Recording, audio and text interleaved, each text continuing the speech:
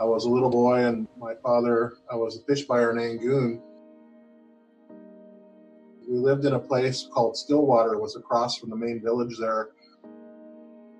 My father had set a hook, and I was with him when he set it, and he told me just to watch the buoy. And we went back to the dock, and I was sitting on the dock, and all of a sudden I seen that buoy just start dancing around in the water and getting pulled around. And I ran inside and got my dad and told him what was going on. And he said, "Well, go back out there and watch it and tell me when it stops moving."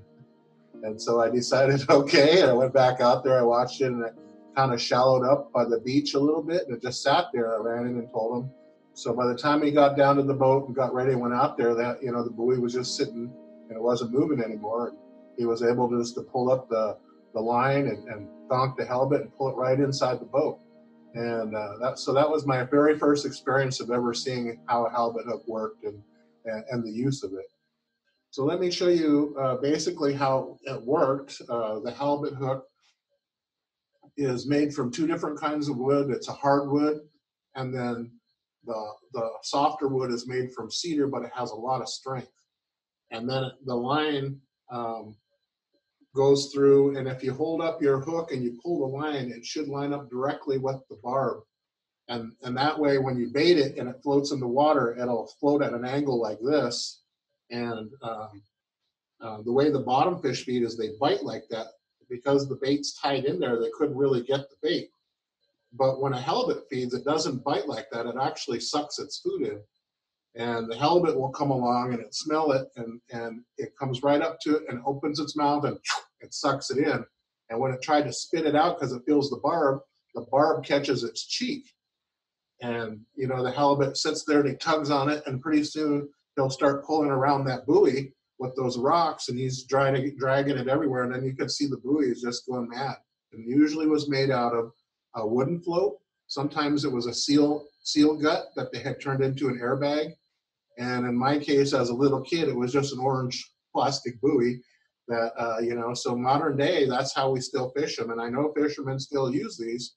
When the halibut is fishing, his belly is on the bottom, and when he comes up to eat his food, he swims up, and the top side of it is the green or tan color of the halibut. And once he takes the hook in his mouth and he pulls on it and he's caught, when the fishermen pull the hook, it turns the hook and it turns the halibut upside down. Mm-hmm. So as he's being pulled up through the water, he's spinning around like a big barnyard door, and his white side is up. So if you've ever been fishing on a fishing boat commercially, whenever you pull a halibut aboard, you always flip it over so its belly side is up, and it's more docile when its belly is up. But the great thing about these hooks is they were designed just to take a certain size halibut. This angle here always kept the small ones from ever getting it in their mouth because of that spread. And this spacing here between the barb and this bottom part of the hook kept the great big ones from getting on. And they never wanted to target those big ones because the big ones were pretty much almost every time a female, and they lay millions and millions of eggs in their lifetime. And so they never wanted to target the females. They targeted the medium size. And back in those days, they fished in canoes, so they could never take them big slugs aboard anyway. So by adjusting this spacing here between the barb and this bottom part of the hook, that determined how big of a halibut it would let on. One of the things you'll notice is if they've been chewed up, you can see it on some of the old hooks in the collection.